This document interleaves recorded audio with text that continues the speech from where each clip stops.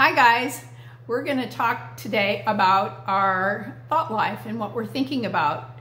Have you ever caught yourself thinking about something crazy, and if you had really been thinking about what you're thinking about, you would have never thought about that?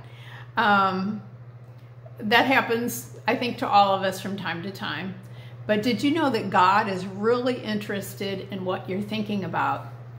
Before I was born again, before I became a Christian, I thought very poorly of myself. I thought I was too skinny. I thought I was ugly. I knew that I looked goofy because of the way that my parents made me dress and how they made me wear my hair. This was in the early 70s, and I had to have a way out of style page boy haircut because that was the best thing, I guess, for us at that time, and clothes from the 1940s and the 1950s that my grandmother had found in garage sales. And I didn't have a family that gave much love or encouragement or positive reinforcement, so I didn't think very much of myself.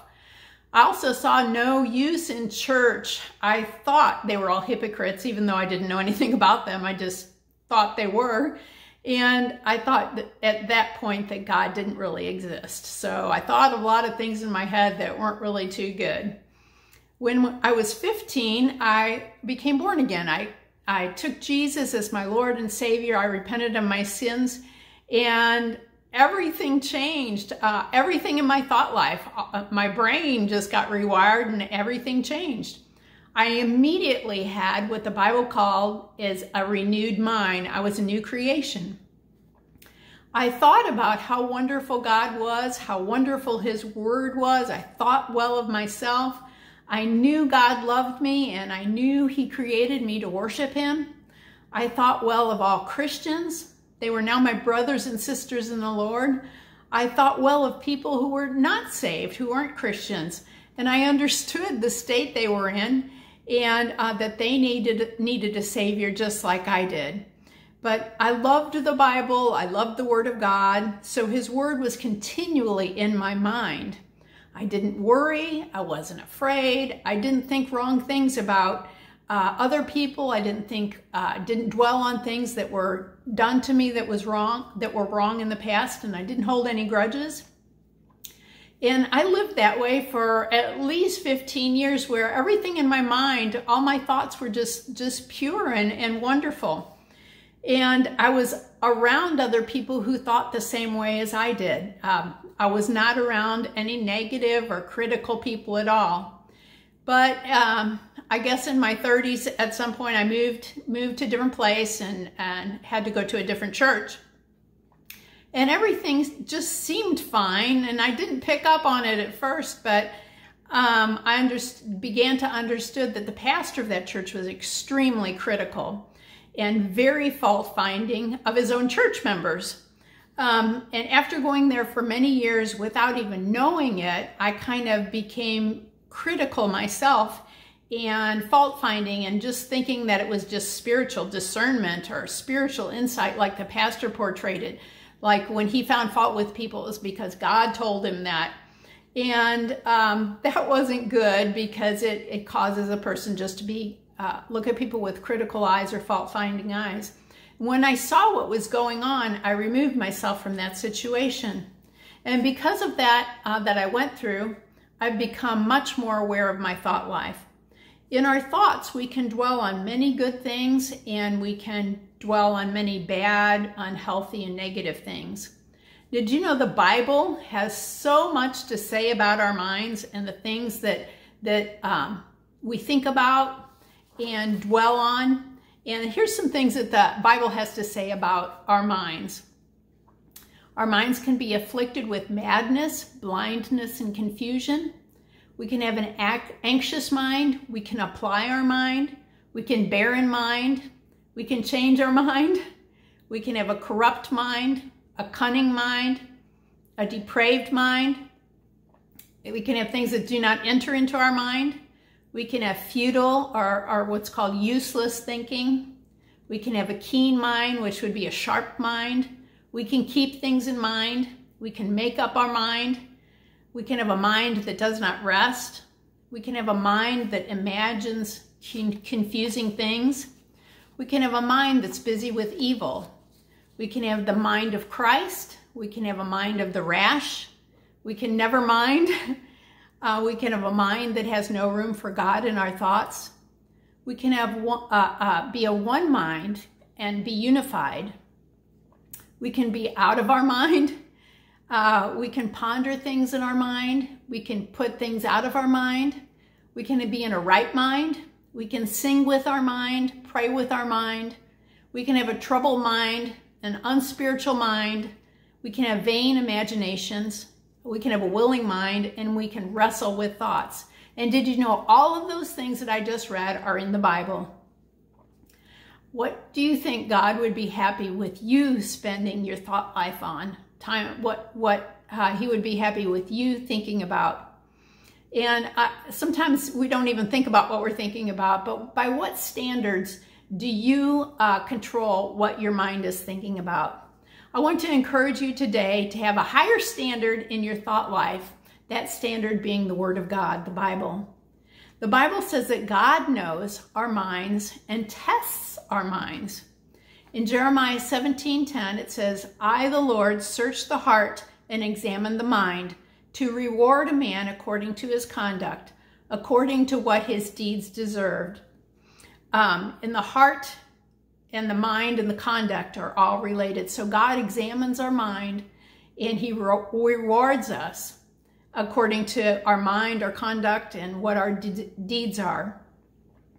And did you know how much power our mind has? In Proverbs 23:7, it says, for as he thinks in his heart, so is he. So the way that we think affects our heart and affects what we do, and it affects the very person that we are. In Romans 8, verse 6, it says, the mind of the sinful man is death, but the mind controlled by the Spirit is life and peace. The sinful mind is hostile to God. It does not submit to God's law, nor can it.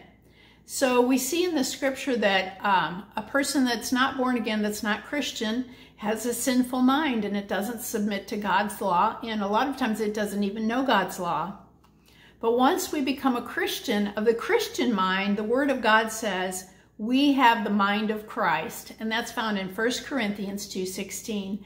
So it's such a blessing to have the mind of Christ, and we want to honor that gift that God's given us by dwelling on good things. God's given us the responsibility over our minds. We can keep our minds healthy, or we can keep it unhealthy. And the way we keep God's mind healthy is by just watching what we're thinking about and thinking and meditating upon God's Word. So I just want to give you some tests to see if your mind is pleasing to God and if you're thinking the good thoughts. The first test is, are your thoughts passing the love test? In Mark 12:30, it says, love the Lord God with all your heart and all your soul and all your mind and all your strength. The second is this, love your neighbor as yourself. There is no commandment greater than these. So if we're walking in love toward people, if we're thinking thoughts of love, then we're pleasing to God. And that's the love test. In 1 Corinthians 13:4, it says, love is patient, love is kind. It does not envy, it does not boast, it is not proud. It is not rude, it is not self-seeking, it is not easily angered, it keeps no record of wrongs. Love does not delight in evil, but rejoices in the truth. It always protects, always trusts, always hopes, always perseveres. So we think about examining our thoughts and seeing if we pass the love test. We think, is my mind, am I thinking thoughts of love? Is my mind patient? Is it kind? Is it not envious? Is my mind, are my thoughts boastful, are not proud, are not rude, not self-seeking, not easily angered? And this is a good one. Keep no record of wrongs. In my mind, am I keeping record of wrongs, or am I not? That's, an evaluation for a love test. Love has my mind delighting in evil? Am I happy when something bad happens to someone? or am I unhappy about that? Love always protects. In my mind, I'm protecting other people. I'm trusting, always trusting in people, always hoping in the Lord and trusting in His goodness. And my mind always perseveres. It doesn't give up. So if we're meditating upon the Lord, if our thought life is full of love, we'll be doing all those things. And when it talks about keeps no record of wrongs, one thing that we really have to remember is when a dear friend or an acquaintance or a family member tells us about someone else that offended them, it's really, really important not to be offended for them. Always remember that there's 3 sides to every story. There's person A, person B, and then there's God's side. And you can never make any judgments on another person until you hear all 3 sides of the story. The second test is, do my thoughts pass the faith test? In Romans 14:23, it says, everything that does not come from faith is sin. So if my thoughts are full of anxiety and worry and trouble, they're not passing the faith test. So worry, fear, anxiety, defeat, inferiority, low self-esteem don't pass the faith test, and they're sinful thoughts. And that's hard for us to comprehend, that God thinks if we worry that that's sin, but it's not faith, so it's sin. And in keeping with this thought, I want you to really be careful of any kind of doom and gloom hysteria that ever happens.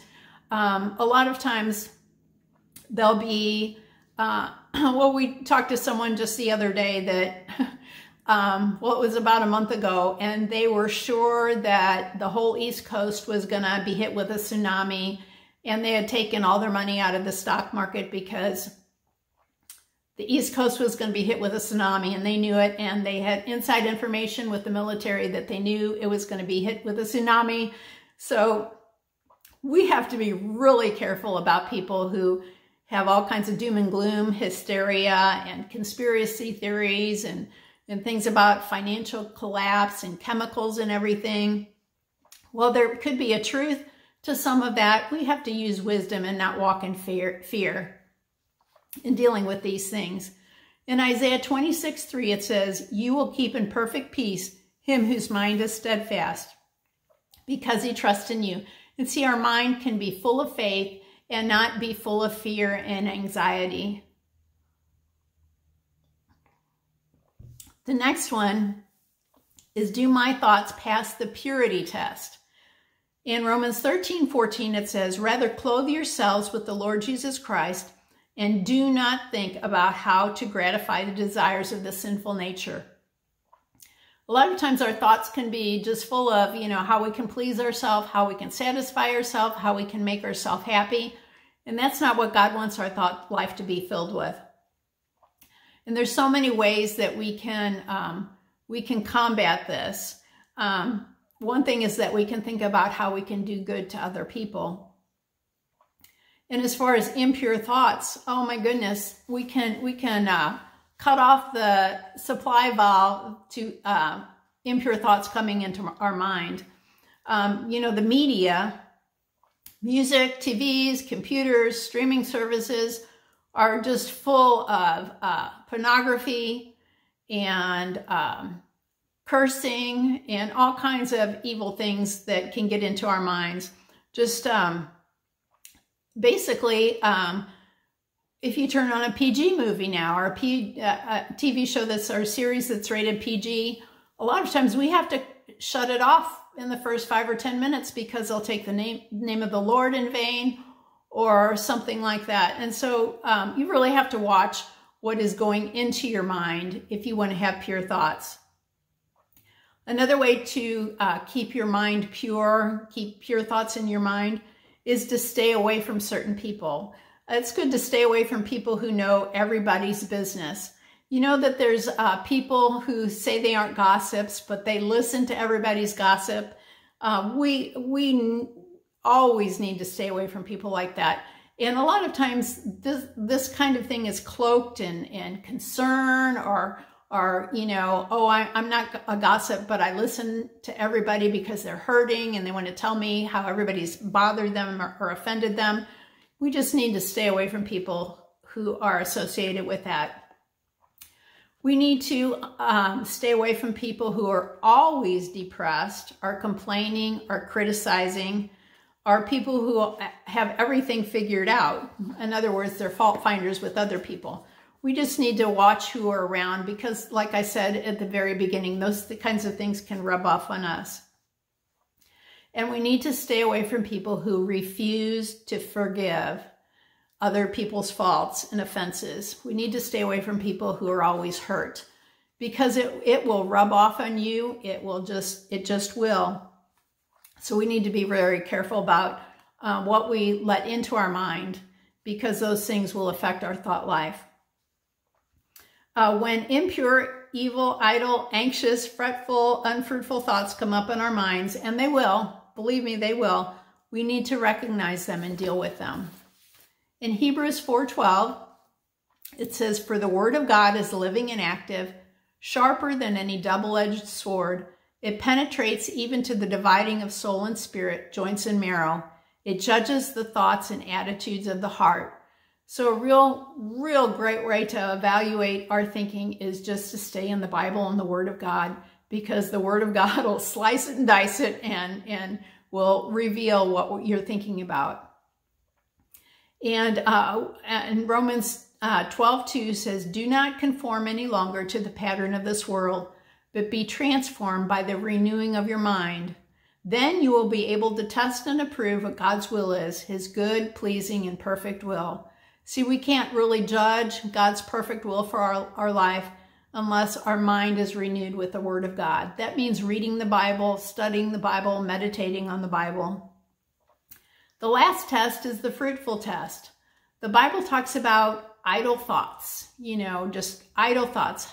If we spend an inordinate amount of time on unfruitful thoughts like hours and hours of watching TV or computer games or whatever, the Bible warns against that.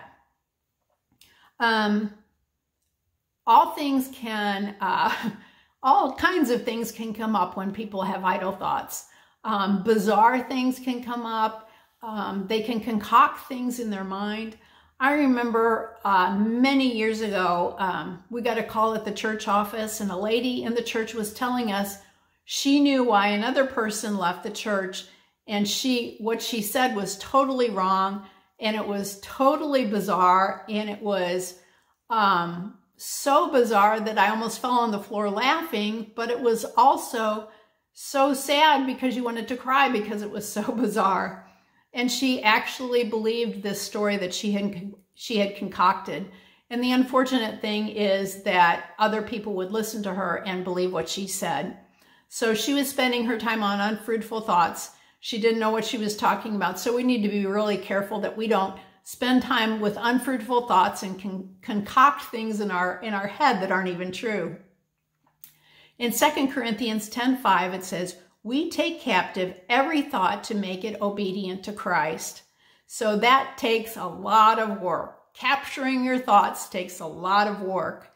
In Philippians 4:8, it says, "Finally, brothers, whatever is true, whatever is noble, whatever is right, whatever is pure, whatever is lovely, whatever is admirable, if anything is excellent or praiseworthy, think about such things." Well, the Bible gave us a lot of instruction there, didn't it? It told us exactly the kind of things we're supposed to be thinking about. In Psalm 19:14, it says, "May the words of my mouth and the meditation of my heart," meaning what you're thinking about, "be pleasing in your sight, O Lord, my God and my Redeemer." So we want to have that be such a great desire in us that it's our prayer that our thoughts would be pleasing to the Lord, along with the words of our mouth. In Joshua 1:8, it says, "Do not let this book of the law depart from your mouth. Meditate on it day and night, so that you may be careful to do everything written in it. Then you will be prosperous and successful."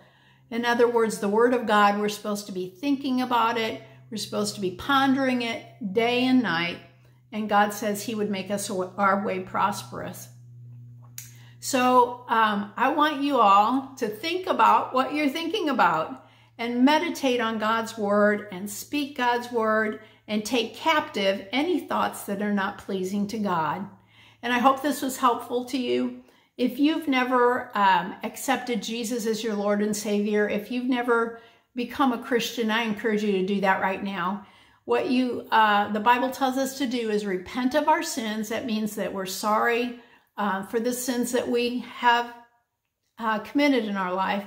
And we want to turn around and we take Jesus as our Lord and Savior and believe in our hearts that Jesus died for the forgiveness of our sins. So if you've never done that, I'm going to lead you in a prayer right now. Father, I repent of my sins. I am sorry for the way that I've lived.